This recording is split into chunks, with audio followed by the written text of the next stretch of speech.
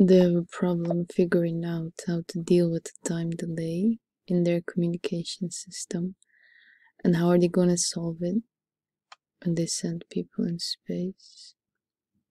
Back in May. So this is a little different, though. I think last time y'all were using just basic what we already know to deal with the time delay, and this time you're trying out some new tools and procedures, right? Absolutely. Okay, how's it going? It's going well. It's like you talked about before. The tools we were using last time were the same 20th century tools we've been using since the days of Mercury.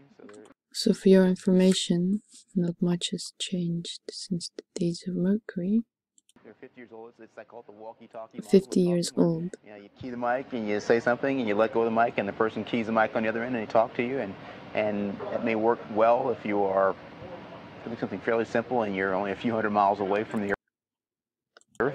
But the distances we're simulating right now, it doesn't work as well. So it might work very well if you're only a few hundred miles from Earth.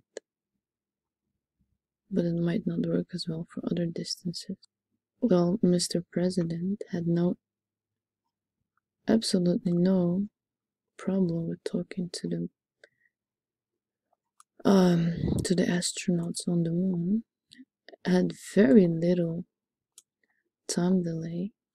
Neil and Buzz, the President of the United States is in his office now and would like to say a few words to you. Over.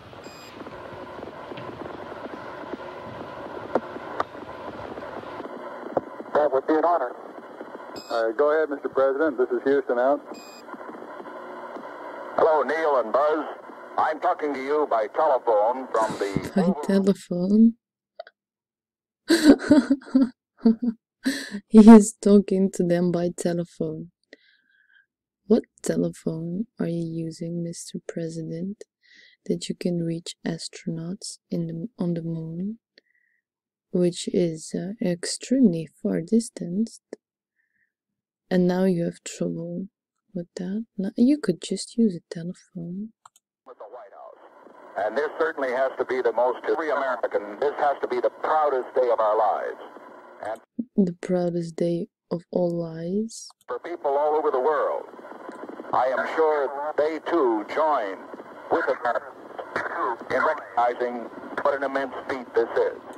What an immense defeat this is. Because of what you have done. Because of what you have done and your deception that you have put people through. The heavens have become a part of man's world. The heavens have now been completely distorted, and we are now going to perpetuate this lie for entire humanity for the rest of your life, or at least for the time being that we are still, or for the time being that you allow us to indoctrinate you. And as you talk to us from the sea of tranquility, and as you talk to us from your Hollywood stage, it inspires us to redouble our efforts to bring peace and tranquility to Earth. It inspires us to bring more wars and destruction to Earth. For one priceless moment in the whole history of man. For one priceless lie in the whole history of man. All the people on this earth are truly one. All the people on this earth are truly one. Well, that's actually one truth. It's not a lie. One in their pride in what you have done. And then he has to, again, of course, completely distort it and perpetuate his lie again. One, so we are not one as in one, no, but we are one in their pride of what lie you have told humanity. And the only reason we believe that lie is we do not research anything. And one in our prayers that you will return safely to Earth. And one in our prayers to know that you are safely on Earth.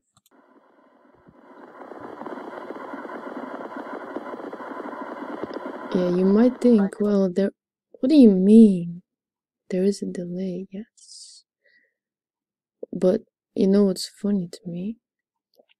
there is like a 11 seconds delay or 12, I don't know, when they're talking to ISS, that fake station with the with the brimmed hair and all the harnesses and green screens.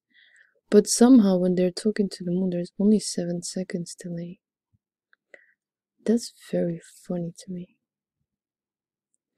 And when they're talking to the control center, there's like nearly no delay at all. That's funny. So if you have an explanation for this and you're a moon landing believer, please give me a reaction so I can take my words back and maybe delete this video.